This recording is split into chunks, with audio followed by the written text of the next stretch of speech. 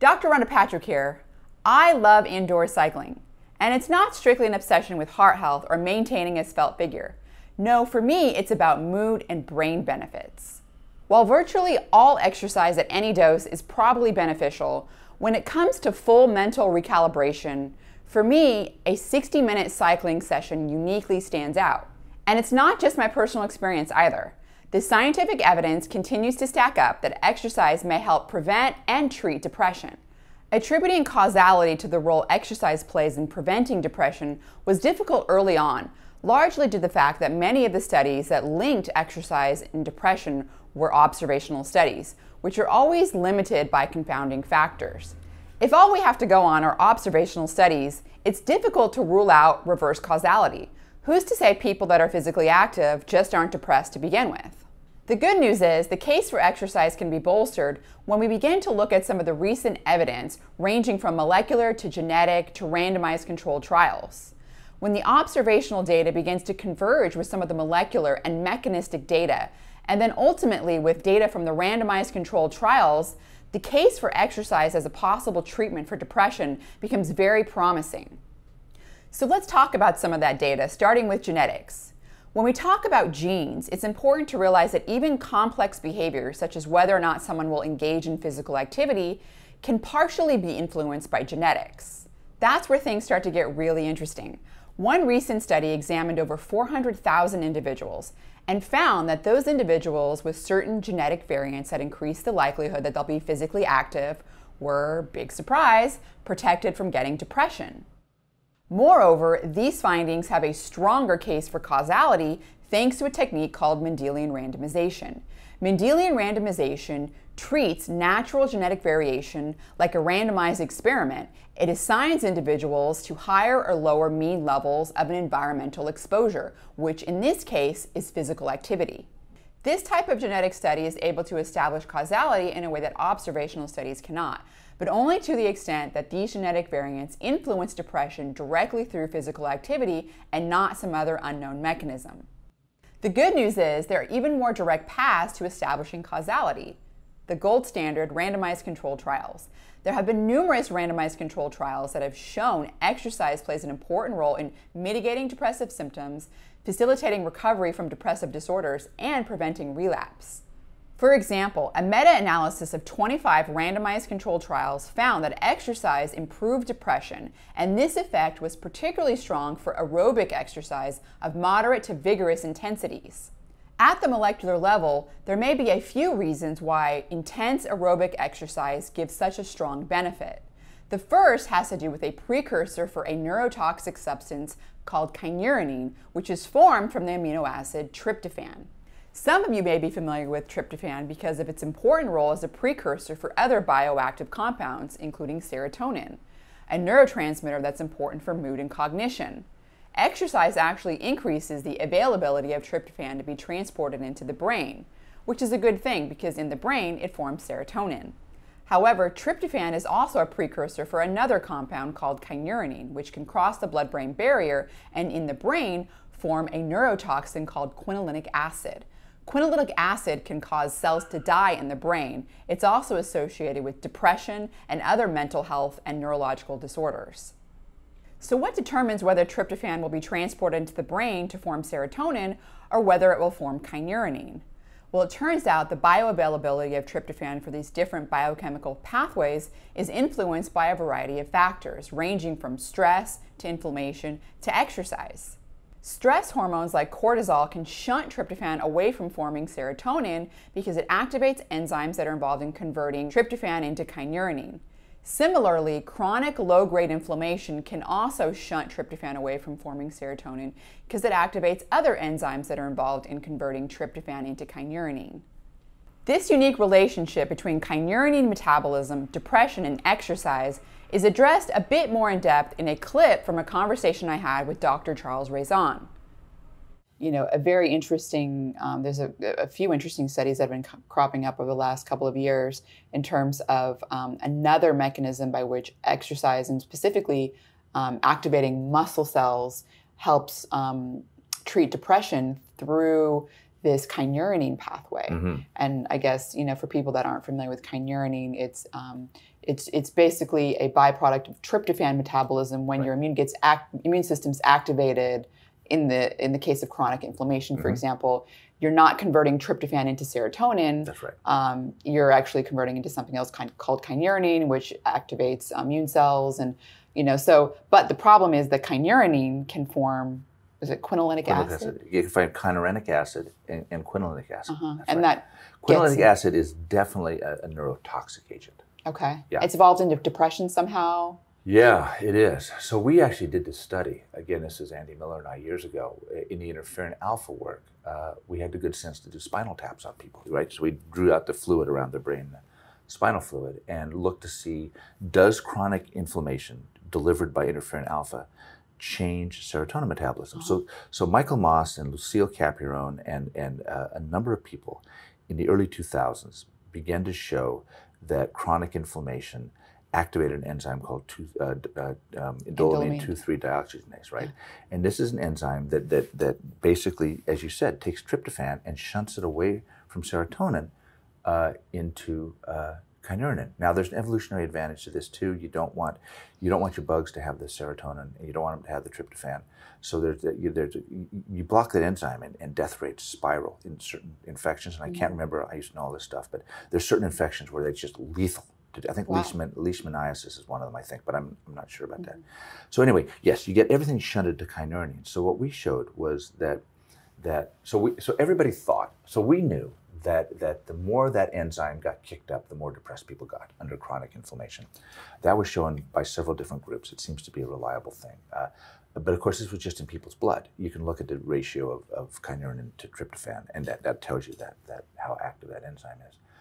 We got spinal fluid and showed that indeed, and this is really interesting, that the interferon definitely jacks up kynurenine. Kynurenine levels in the blood and the spinal fluid are very, very similar. So we think it's getting across. But you see a massive increase in quinolinic acid and kynurenic acid. And setting aside the kynurenic acid, which is interesting, it's an NMDA antagonist. Quinolinic acid is an NMDA agonist. It causes neurotoxic effects. Quinolinic acid skyrocketed under interferon treatment. That's what associated with depression, powerfully. The good news is that positive lifestyle factors such as exercise can have a beneficial effect on kynurenine metabolism. For example, exercise, and specifically endurance exercise, causes muscle tissue to increase the activity of a gene called kynurenine aminotransferase, which stops kynurenine from forming the neurotoxin quinolinic acid and instead makes it form another compound called kynuric acid, which is actually neuroprotective. Another contributing factor for how exercise may decrease depression may be through a beneficial change in trophic support for the brain. A short boost of immune molecules that are produced from muscle tissue, they're called myokines, can stimulate the brain's resident immune cells, called microglia, to produce neurotrophic factors, which are growth factors that are involved in the production of new brain cells, called neurogenesis. This puts another spin on some of these immune molecules like IL-6, which are widely thought to be a negative component of inflammation. And when chronic, it's definitely negative.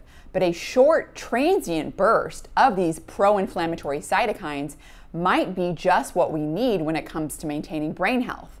Dr. Charles Raison explains.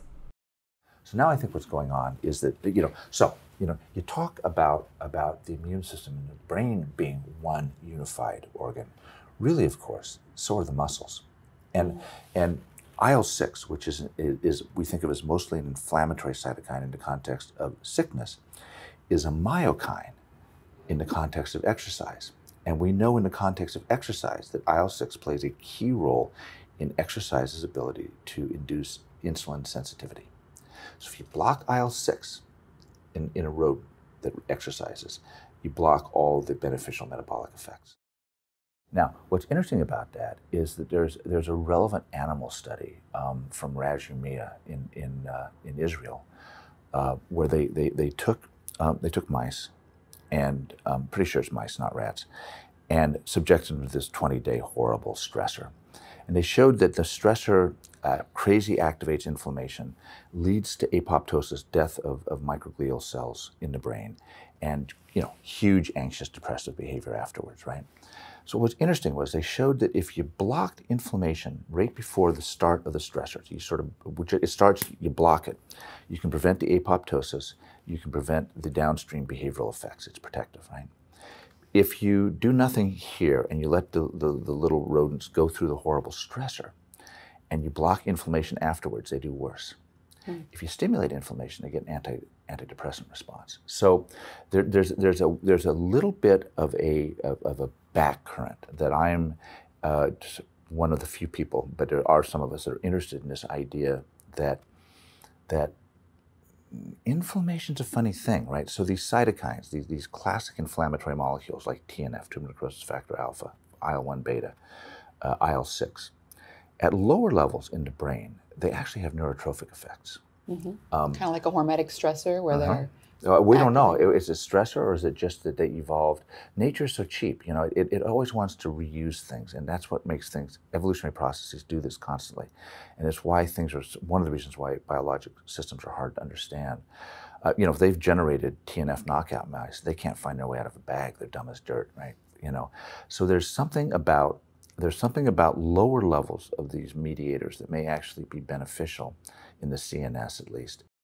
One of the arguably most important and beneficial trophic factors that is produced upon exercise, and may also be implicated in what Dr. Charles Raison explained a minute ago, is called brain-derived neurotrophic factor, or BDNF.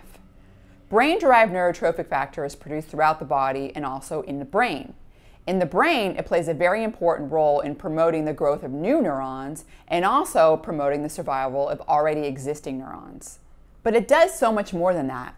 BDNF plays a very important role in neuroplasticity, which is the ability of the brain to remodel and reorganize itself based on experiences, behavior, and genes by forming new neural connections throughout life. Neuroplasticity is disrupted in depression and other mental health disorders, and the changes in neuroplasticity induced by stress and other negative stimuli have been shown to play a significant role in the development and onset of depression. Reductions in serum and plasma levels of BDNF have been found in people with depression, and also decreases in BDNF in certain brain regions have been found in people with major depressive disorder. Stress and other factors can reduce BDNF, whereas exercise consistently increases BDNF in serum, which can cross the blood-brain barrier and have beneficial effects in the brain. Physical activity resulted in an average 32% increase in serum BDNF levels compared to baseline, and that resulted in about a 45% increase compared to controlled conditions.